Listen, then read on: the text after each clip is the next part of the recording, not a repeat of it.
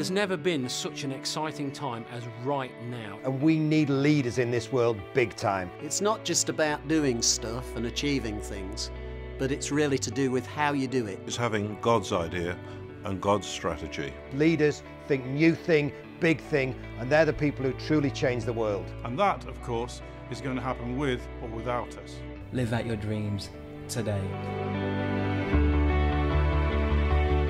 He does not call the qualified, but he qualifies the called. The people who change the world are not the most gifted, not the most well-resourced, but the most passionate. You need to be passionate about change.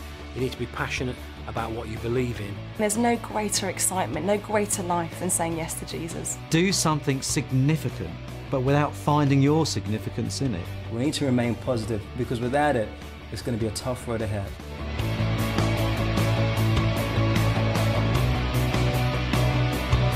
When we start something new, there is always opposition, and we have to be ready for that. When I first began pioneering, I assumed that everybody would be happy with the things that I was doing. It wasn't long, of course, before opposition came. One of the unique challenges pioneers face, I believe, is being misunderstood. No one likes to hear that their brilliant vision is going to take quite a while to take root, but it probably will. There's no ministry, there's no mission without risk. A pioneer will often be a good leader, but a great leader will not only go somewhere, but have the ability to take others with them.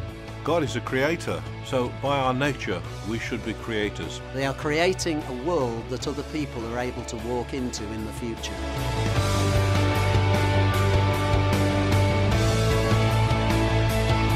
Self-starters are full of enthusiasm. Kind of goes with the territory, but it's not enough. Anybody who's achieved anything has been cheered on, supported, blessed by others. Through the years, there have been people that have stood by me and helped me on the journey. And so it's very important that you have support. You need to get great people to work with. Good isn't good enough, but great people are rarely easy to find. I need great people around me, at times to help me see even further in my vision, and at times just to talk a little common sense. Even the voices that we don't always want to listen to. No man is an island, and we are the beneficiaries of those that have gone before us. We need each other. You cannot achieve greatness on your own.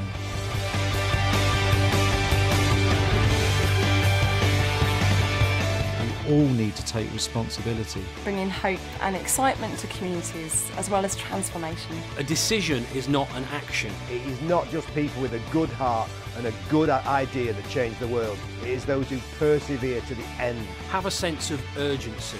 Don't let the fruit wither on the vine. We can say now is the time to step up to the plate and for us and our ideas to be counted. Let's not leave it till tomorrow, next week or next year, but let's do it right now. You were never designed to live an ordinary life. God wants to place the extra in what's ordinary in you right now and make it extraordinary.